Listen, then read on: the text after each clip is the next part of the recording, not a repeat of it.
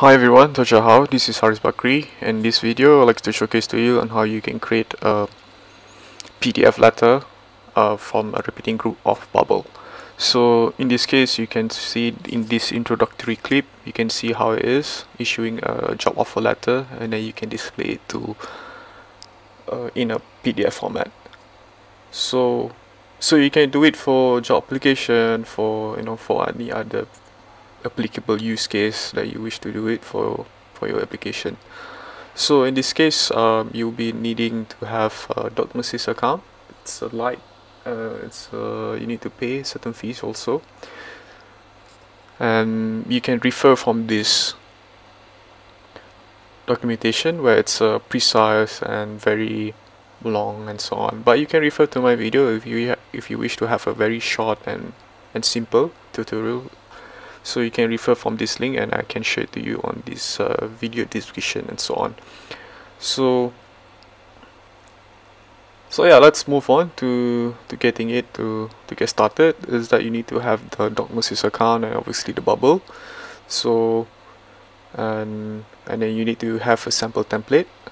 So this is the sample template for the job offer letter. You can also download it from the Docmosis.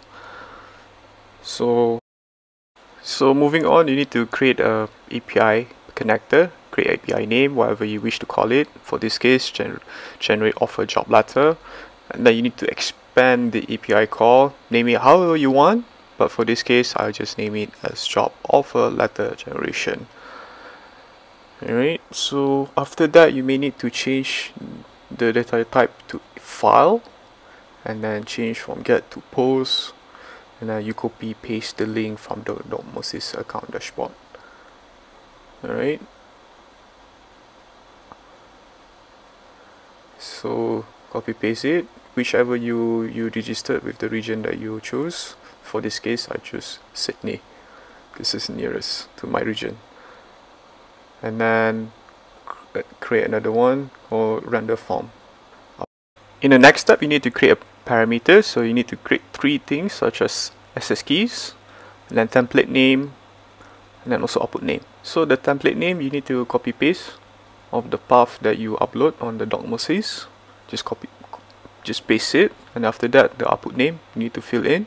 So you can name it however you want, but for this case, job offer letter.pdf. So it will be converted later on. And then you need to create a repeating data. So there's I think there are about 4: full name, email, address, read, and then also salary. Right?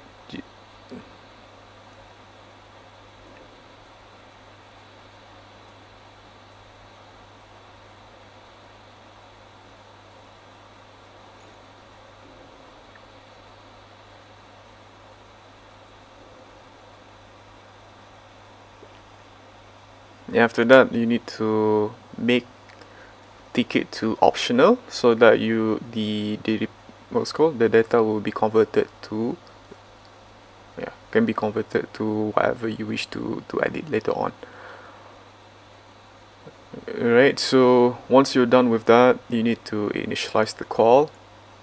Takes about a few seconds to connect the API. So it's done. You were able to connect the API from Bubble, so that's good. So for this thing in the workflow, I create a new thing.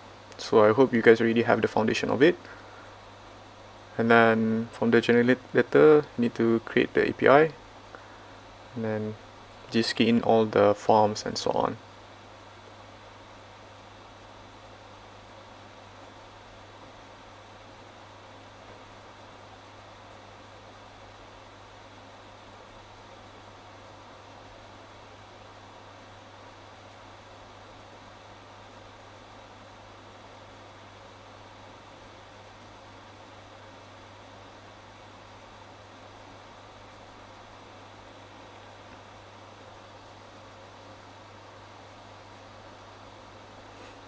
So one more thing is that I also include email.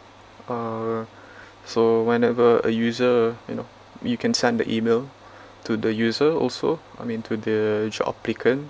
And remember to include HTTPS whenever you include the file name of the URL. so that the recipient can receive the email, the link of the PDF in a much more simpler way, I'd say. So just key in all the data that you wish to include. So I include the name, the email, the address, and also the salary amount.